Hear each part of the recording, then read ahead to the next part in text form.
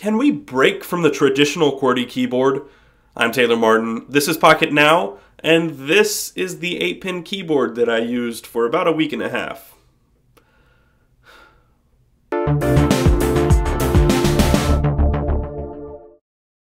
A few weeks back, I made a video about the best Android keyboards, the third-party solutions that make typing on your Android device easier, faster, more error-free.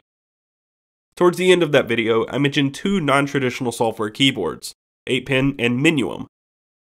The creators of both 8-pin and Minuum asked approximately the same question before jumping into their endeavors. How can we make typing on smaller devices better? The answer to that question was quite different from each firm, but both are quite radically different from anything widely used today. Minuum effectively squeezes a standard QWERTY layout down into a single staggered row of letters and eliminates the need for utter accuracy. 8-pin, with letters arranged in quadrants around a center circle, is an entirely different and unique concept in itself, one that stems from the natural flow and ease of handwriting. I first saw 8-pin in November 2010, and the media swooned over the possibility of a solution to the inaccurate and frustrating ways of mobile typing. I immediately bought the keyboard and installed it. I used 8-pin for a few days. Then everyone seemed to have uninstalled 8-pin and moved on, a little bitter inside knowing in its current form 8-pin was not the answer. But before making the keyboard video, I noticed the company had released an update to the Play Store. The keyboard UI looked nicer, more refined, and it sported a new layout, one with more finite science behind it.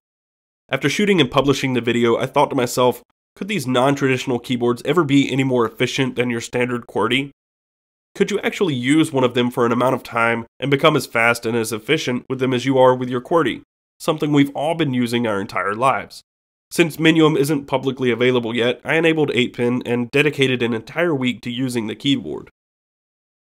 To be frank, the first few hours are the worst. I sat on my couch practically typing one letter at a time, studying the keyboard and memorizing the layout of the letters by force.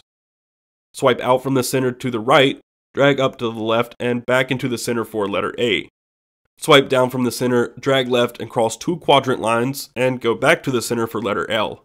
I know, it sounds complicated, and it isn't exactly straightforward.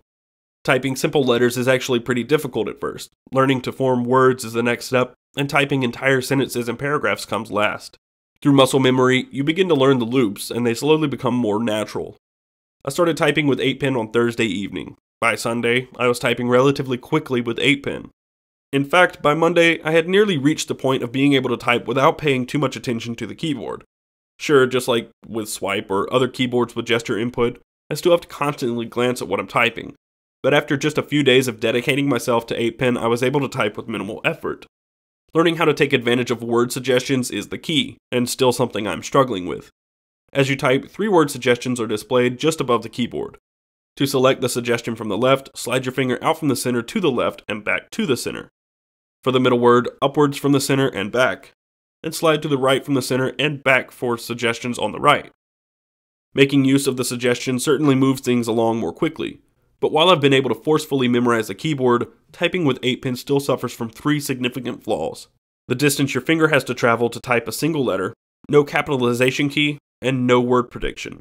The lack of a capitalization key may sound like some silly oversight, but this was done purposefully by the developers.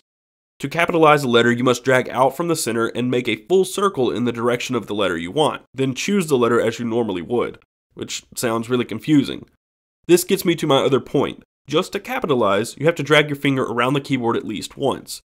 For letters towards the outside, you must drag your finger around twice, or 1.5 turns. It's a bit much just to capitalize a letter.